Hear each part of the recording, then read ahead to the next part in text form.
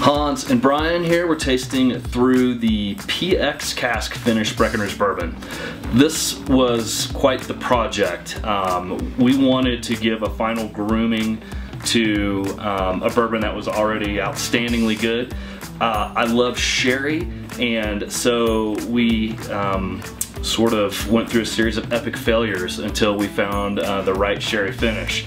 I appreciate sherry all the way from Fino through cream, and with the drier sherries, they all ended in disaster. Finally, we found one particular varietal. It's Pedro Ximenez, or the PX grape. That's a certain style of a sweeter sherry. So we were able to find some barrels off of an ancient solera in the Andalusia region of Spain. And these barrels, you know, some of them are 100 years old or more.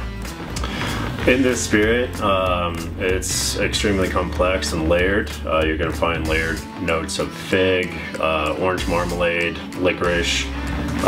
It's got a very buttery, viscous, creamy mouthfeel, and really complements the sweet oak and vanilla of our classic bourbon.